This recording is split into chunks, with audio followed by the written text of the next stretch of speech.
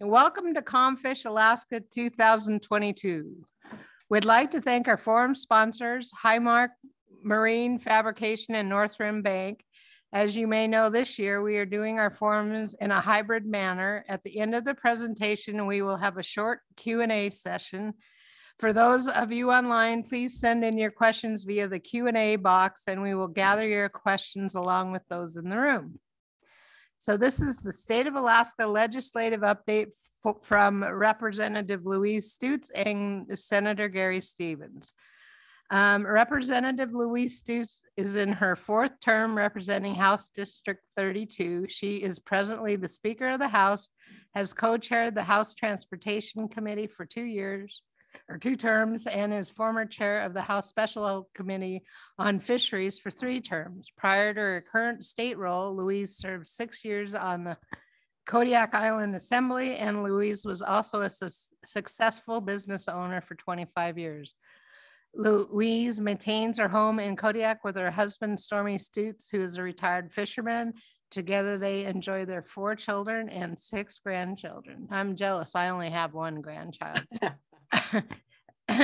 Kodiak Senator Gary Stevens served for 4 years as president of the Alaska State Senate and was the national chairman of the Council of State Governments in 2013. 2022 is his 22nd year as a legislator and his 20th in the Alaska State Senate. Currently, Senator Stevens serves in a majority leadership position as chair of the Senate Rules Committee and Senate Special Committee on World Trade. He is also a member of Senate Education, Labor, and Commerce and Resource Committees. Before his election to the legislature, Senator Stevens served for many years in Kodiak. He received his PhD from the University of Oregon and served as an Army intelligence officer. So I will now turn over the podium to Senator Stevens. Well, thank you. This is overwhelming. Good to see all of you, though. It's great to be here. I got in yesterday and on all that snow, and I thought, oh man, this is going to be a terrible weather. And then today it just turned beautiful. Louise, you're missing some beautiful weather here in Kodiak. The sun is shining. Oh, I know it. So Louise, of course, is Speaker of the House, and she told me she can't make it. She's got a very squirrely house she has to deal with. So she said, you go ahead and speak for me. So I was planning on it, and then now I see she's here to make sure I tell the truth. So, but Louise and I have worked together for many years, and it's just been a great partnership. And I can't think of anything that we've really disagreed on. So maybe to bring you up to speed, first, I think we need to acknowledge that Don Young's passing is really significant. I mean, he was always there for us. We had contacted him anytime. He had a great sense of humor. I'll just tell you one story. When the folks broke into the Capitol, in January, he was in his office. He refused to leave. Everyone else went to a safe place in the basement. He was sitting at his desk. He said, with a .45 on his desk, a knife in his boot, and he said, "Bring him on." So. If you've ever been in his office, you know that you walk in there and there's about 25 heads on the wall of various animals he's killed. So if you were one of these guys that broke into the building and you broke into his office, you'd think, oh my God, my head is going to be up there next. So Don was just great. He did wonderful things for us, really supportive of fisheries issues. So we are now about 6 weeks away from concluding. Things are going along really well. The budget is moving ahead. The House deals with the operating budget. We're dealing with the capital budget. We expect to have that fairly soon from the House. Things are going well. Oil is up. Oil goes up, it goes down, but it is up right now, and maybe it's down slightly, but that makes a big impact on us. And the permanent fund itself is doing really well. You should realize the fund. I just heard this yesterday from a friend. The Alaska Permanent Fund is the biggest fund on the planet per capita. Important to know that. The per capita, Norway's is bigger, but per capita, ours is much bigger. So it has a tremendous impact on us in the future. It's having an impact right now. Some 2/3 of our budget comes from the 5% that we take out of the permanent fund. It's just really crucial. And so realize that we're in pretty good shape. We've got a long ways to go. A lot of issues yet we have to deal with. I think the permanent fund dividend is the one that people always ask about.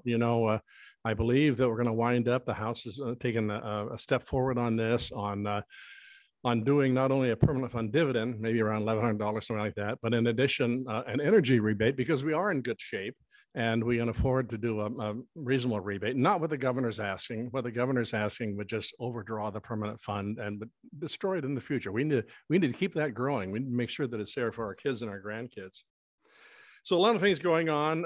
Let's see, I might mention I have a bill that I think is really important, and we've been working on it. It's now in the House, moved through the Senate in the House, and it's Senate Bill 33. And what it does, it allows a tax rebate to processors who do innovative processing, who add new equipment. It helps pay for that equipment and really raises the value of the product that they're producing. In the past, we did this for salmon in 2002, 2003, something like that. And it really worked in Bristol Bay. It raised the price, the value of that fish, not only to the processors, but to the fishermen themselves. And it really has worked well. Well, it ran out, so this bill would reinstate it and then also add pollock cod and black cod. So I think it has the potential of really adding value to our seafood product. And it's done that in salmon in the past. I think it'll do it for pollock and cod in the future. Well, I'm having trouble reading my notes here, but so I wanted to mention that. But we've got some elections issues coming on that are really important to try to control the elections. You know, when I was first elected in 2000, about 2002, three, maybe even five representatives got in trouble by selling their vote to big oil. You remember those days? It was terrible. And to me, coming from the academic world, from the college, to suddenly find myself in a place where people were selling their votes was quite shocking. It's not what I expected to find. So in the end, three of them went to prison. So I think this issue of making sure that corruption stays out of our elections is really important. There's a House bill, I don't remember the number of it, I'm sure Louise can tell us, that is working its way through the House. And what it will do is it sets a certain dollar amount, like $2,000 is the most that anyone can give to any legislator running in the 2-year period. So it puts some limits on it, which I think is good. It's always worked in the past. I've always had to work under those conditions in the past. As you know, we now are, this next election, we'll be dealing with what's called ranked choice voting. We've never had that before.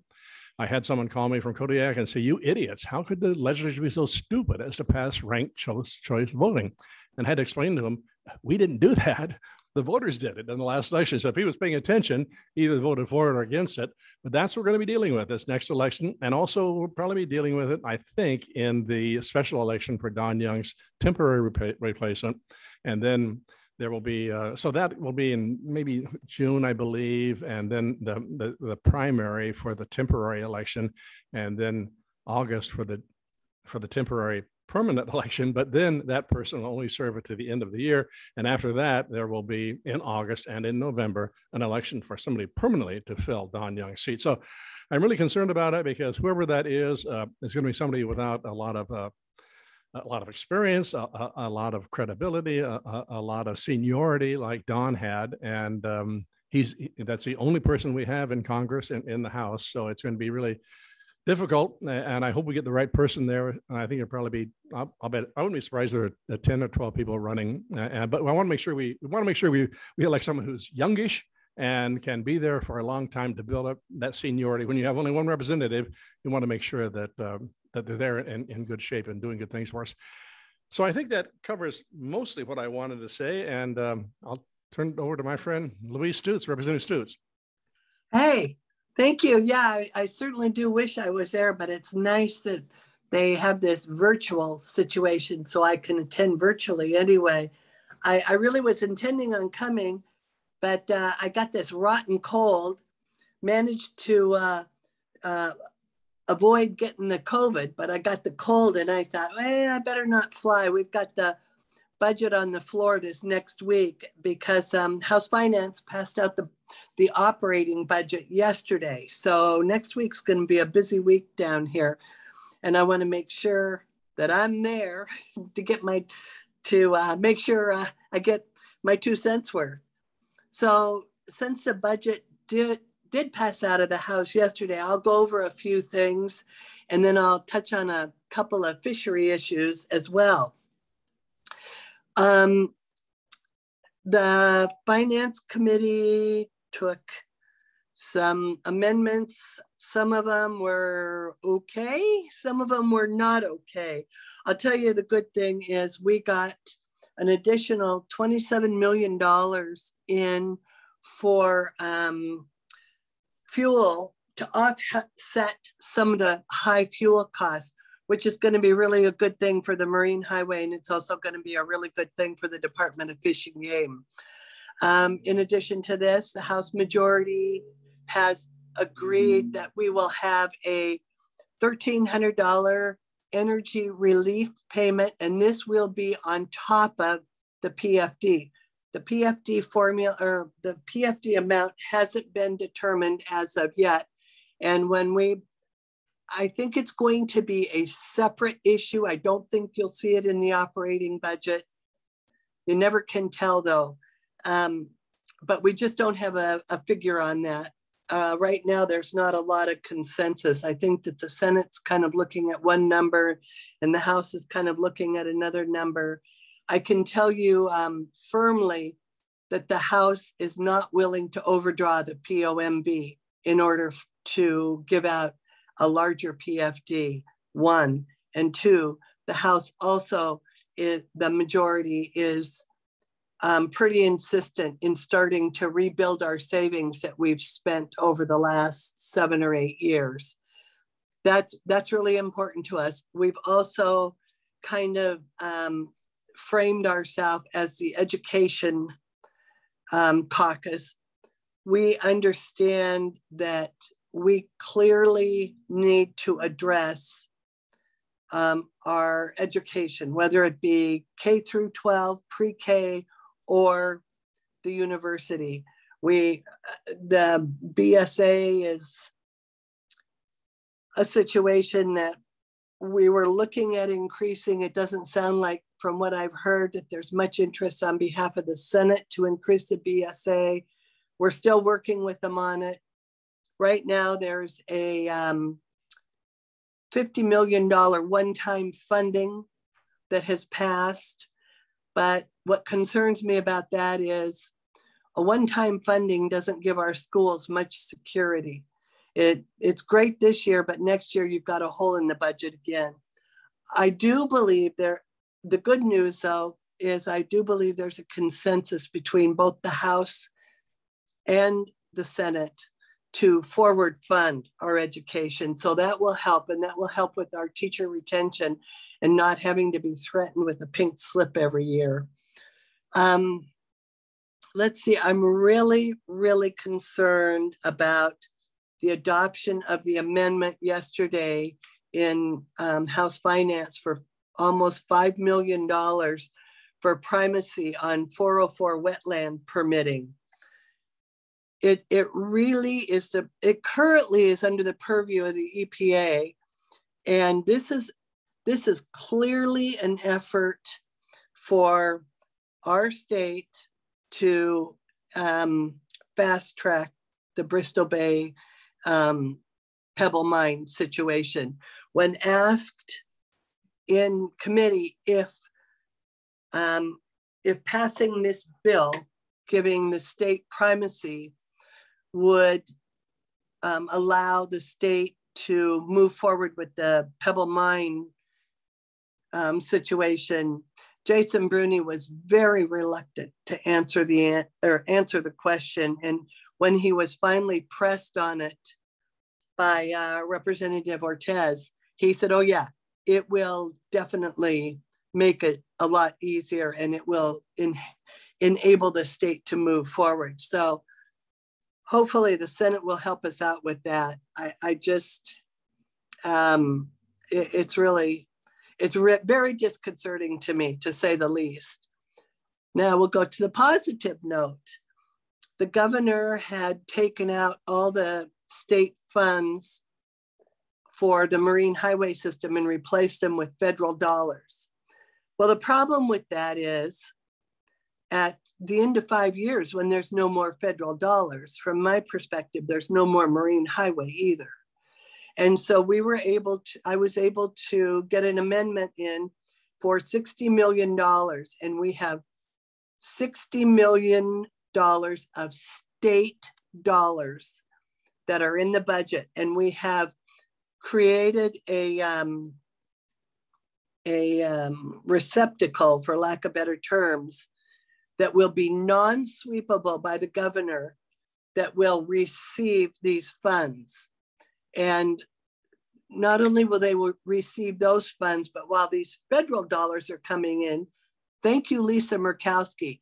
The Alaska Marine Highway System is guaranteed $200 million a year for 5 years. And it can be used for the new ferries, it can be used for operations, and it can be used for repairs. She really did as well. So in the meantime, we will also collect all the fare box receipts and put them in this non-sweepable fund. So at the end of 5 years, if in fact these federal dollars that have been allocated are not reallocated, we will have money and we can move forward with the Marine Highway System. And we should by that time have the Tustamina almost online and 1 or 2 more vessels in the works. We have a great new commissioner of DOT who loves the Marine Highway. And I just love this guy. He is our friend. So I am really excited about that. That's a good thing. The exemption for the CFEC licensed vessels to register at DMV and CFE is currently in Senate Finance. It's gone all the way through the House, and I'm hoping that it will get out of Senate Finance and get voted on. And all it says, it's a very simple bill. It says if your vessel is registered with CFEC, you do not have to go to DMV and re-register it. And I've been able to work with the Department of Public Safety. So there should have been no citations issued if you are not duly registered this year. If you don't have a CFEC permit, then you need to go to the DMV and get the permit.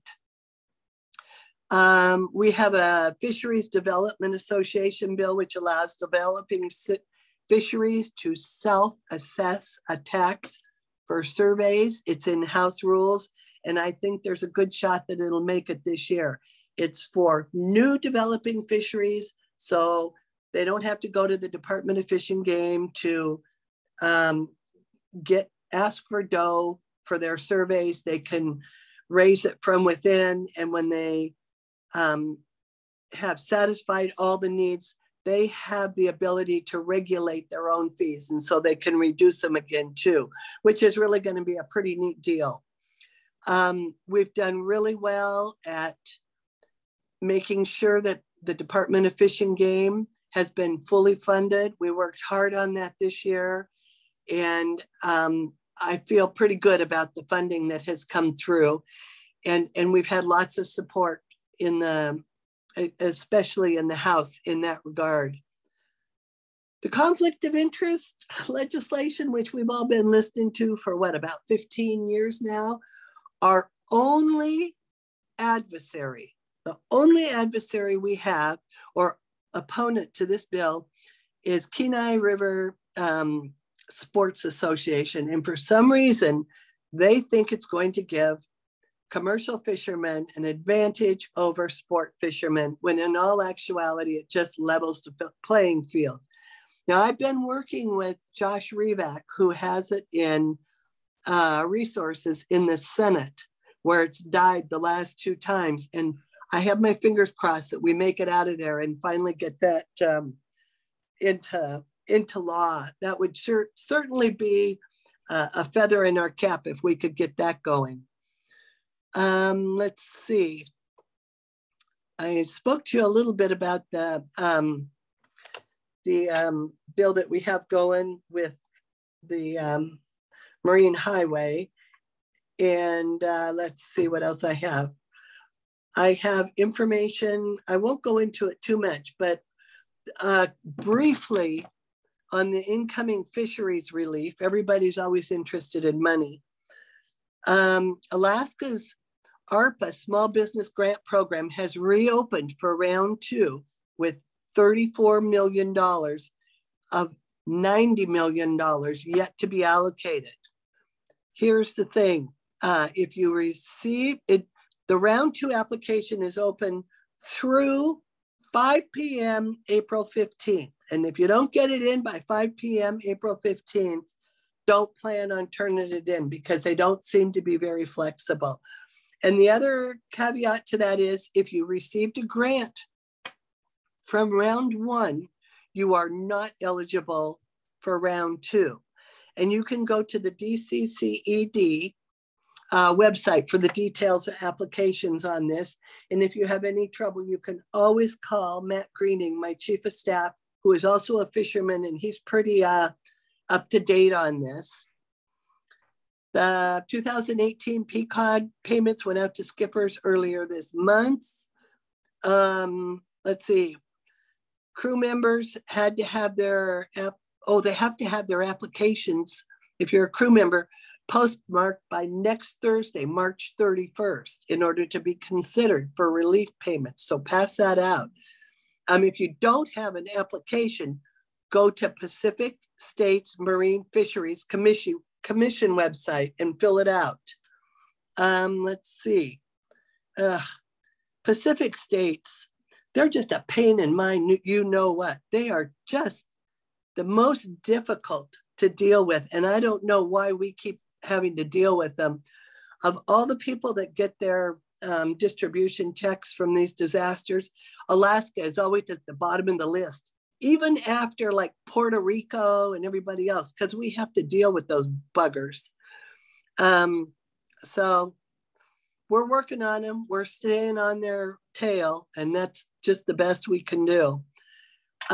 Insofar as I heard this good senator speak about a term, APOC limit bill.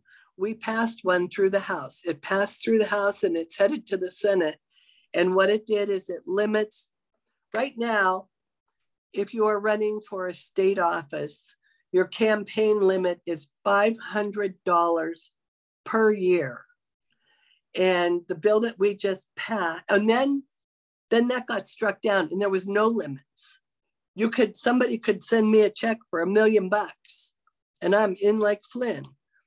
And so that didn't set well with most of us as legislators. That's not the idea, to buy your way in. And so we passed a bill and it's a $2,000 maximum, but it's a $2,000 maximum per campaign. So for the House, it would be $2,000 for the 2-year period that I would be in, or equivalently $1,000 a year. And that did pass. We got it through barely, but we got it through. We had a lot of people that just felt like their freedom of speech was being violated by having a financial limit, and whatever. And then we also are carrying, my office, or I am carrying the companion bill to the senators on, our House bill is 188, and it's just getting ready to go to the floor. And I've got bipartisan support on that, which I'm really happy about. And that is the bill that allows for credits for the sablefish, the pollock, and cod for the, and that's really going to be that's a good bill. And so I was really delighted to be able to carry it on the House side. So, and I'm expecting that to pass. And oh my God, I've been speaking for how long? So I'm going to shut up and give you guys a chance. And also, Matt's online. So if anybody has any questions for Matt, he's available with us too. Yeah, thank you, Louise. So maybe we'll take some questions here if you have them, but just a couple issues. One is the Tusty, just so you know, the replacement of the Tusty, it will be 40% more in terms of cars and passengers it can carry. The cost is $250 million. It'd be mostly federal funds, and they're already sending out now for bids to get that done. The other issue that neither one of us mentioned is the problem we're having with the federal government on all of the monies. I mean, enormous amounts of money coming to Alaska and every other state, and we're having trouble finding out what the rules are. both Louise and I have met several times with the governor's staff. It's really their responsibility to write the bill so we can start getting those monies out. He only has one person doing that. He needs to have a whole staff of people putting that together because enormous amounts of money coming in over the next 5 years. It'll make a tremendous difference here in Alaska. So we're waiting to get the word from the governor on his bill, but also from the federal government on how those monies can be used and what we have to do to apply for them.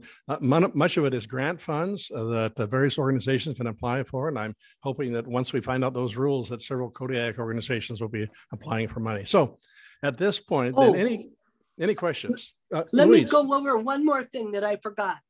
Just one more thing. And that is, I know it's something that everybody's interested in, and that is our Board of Fish applicants.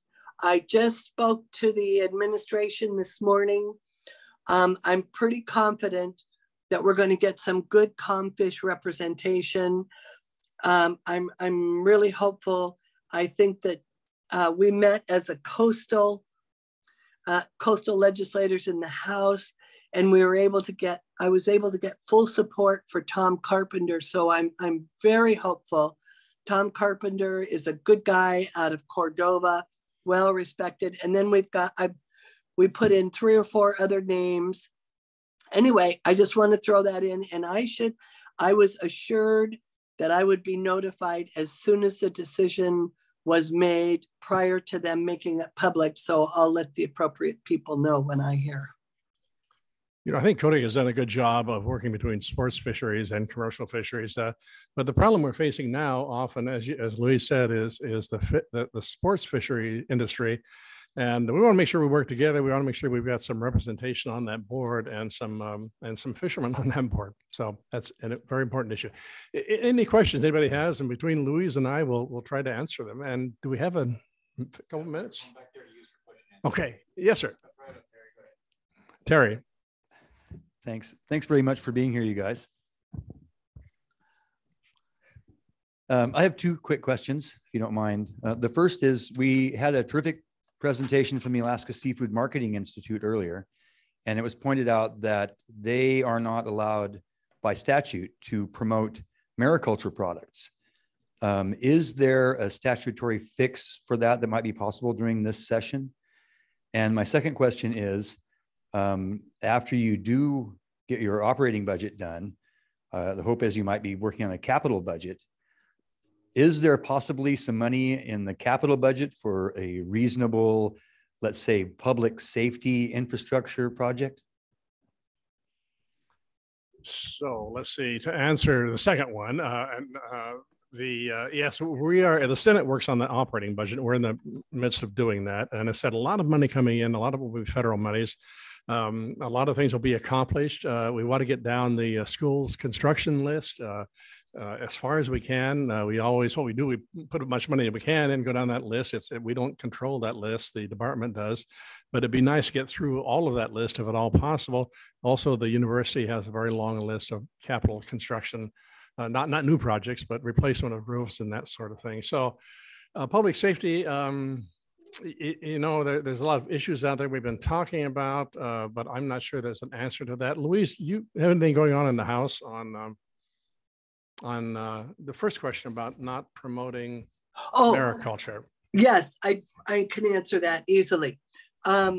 We certainly support it. There's not a bill in as of yet, and I would be very surprised to see anything get through this year.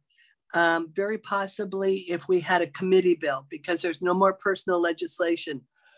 I know that it would get through next year. I feel confident in saying that we wouldn't have any problem getting it through next year, because the governor is fully in support of mariculture. He has in his budget, he has allocated funds for mariculture, and we are becoming one of the hot spots in the United States for our mariculture and our advanced thinking. And so, Terry, I think that there won't be any problem in but it has to be done via a bill.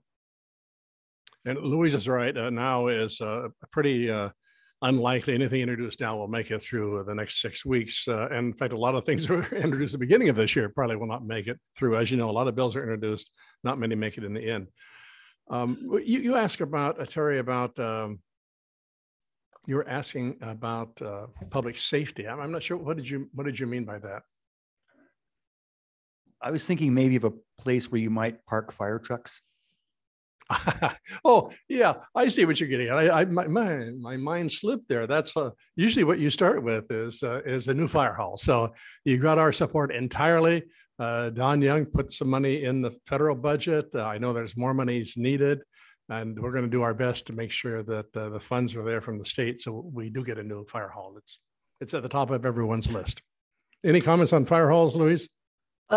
No, but I will say this. I don't know if there's any, it's our number one priority in the capital budget. And we've been, a lot of the House members have actually been to Kodiak, seen the fire hall, recognized the shape it's in.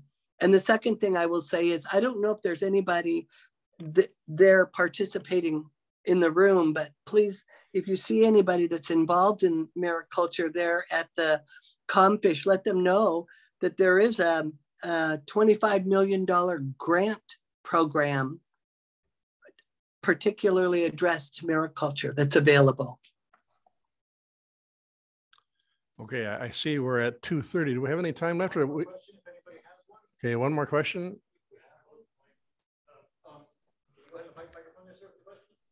Thank you. We're online audience here. We have more people online in the room. So. Well, I just wondered what rank, if I'm using the right pronunciation, rank choice, what does that mean? And then what's the deadline on replacing Don Young, and the 1,300 energy payment, when is that supposed to be? Okay, well, I'll start on that, and Louise can jump in. So rank choice was again passed by the voters, nothing that we came up with. And what it means is that let's just look at the normal August primary, November general election coming up, where both Louise and I will be running, and as well as the governor will be running. So actually, it's a very odd year because everyone in the House has to run. 19 of 20 senators have to run because of the redistricting issue. So what it means is that there will not be a Republican primary. We've always said that in the past, a Republican primary. That will not occur. Everyone who wants to run, will run in that August primary. And what will happen then is that they go to the general, and we have a chance to vote on those folks. The top four, if nobody has 50% plus one, the bottom one drops off and they recalculate it. So it doesn't go back to the voters. It's all done mechanically or through computers. And if that second vote doesn't work, you go to the third and the fourth vote. So it's a complex system. Again, not our choice, but it came from Maine. It does it that way. As for the House seat, Don Young, I believe it's been set, Louise, for, do I have that right? In June, is that right? June 1? June 11th will be the June 11th. primary, and it will be done by mail-in ballot. Right. So June 11th, you'll all get a ballot in the mail. You get to vote on that primary. And then it goes, again, ranked choice goes to the general, to the next election, which happens to be in August. And so during our primary, it will be his general, the general for Don Young's seat.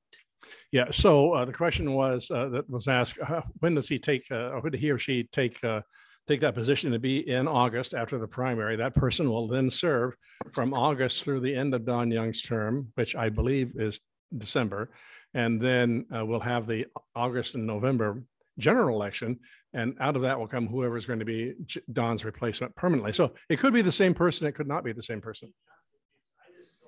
You think you're confused? We have all been confused about this. I thought that since Don Young died, before there's going to be an election, the governor appoints someone that takes his place. No, that's no longer true. What happened, of course, was Governor Murkowski appointed his daughter many years ago, and people were so upset about that. And of course, she's been the best Murkowski ever. But anyway, all upset about that. So the rules were changed, and now the governor does not appoint any replacement for the House or the Senate. Yeah. So that's all changed. So now there has to be an election. And it really concerns me because it's just going to be very confusing. A dozen people running, and we'll see who survives. And then they only serve for a short period of time until they're replaced by the permanent representative. Any comments on that, Louise? I think No, I think you got it pretty out. well. And insofar as the energy relief check, that can go out. Has that been through the Senate yet, Gary? No, it has not. But House is taking the lead on that. I think everyone I know is very supportive of what your plans are. Once it passes both bodies and the governor signs it, then it can go out at the governor's discretion. But I am somewhat under the impression it may go out the same time as the PFD. But the governor has the option of when it could go out. The best guess is that it'll just be one check because of the expense of running two checks for everyone. So probably be one check. And I just hope people keep in mind that half of that check, or whatever, $1,100, will be the permanent fund dividend that we're getting. And the other half will be the energy rebate. So it'll probably be just one check, and it'll be 2,200, something around there. So we have yet to decide that. The Senate hasn't received it yet, but I think it probably has a good chance of passing. But again, just remember that we've got to be very careful about overdrawing that permanent fund, or it won't be there in the future when we need it. Hey, thanks so much. Thanks, Louise. Hey, thank you. And Gary, you're right.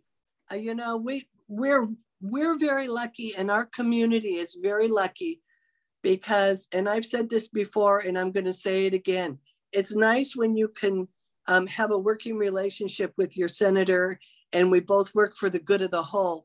And mark my words and trust me when I say we are somewhat unique in that capital, in that respect. That's quite true.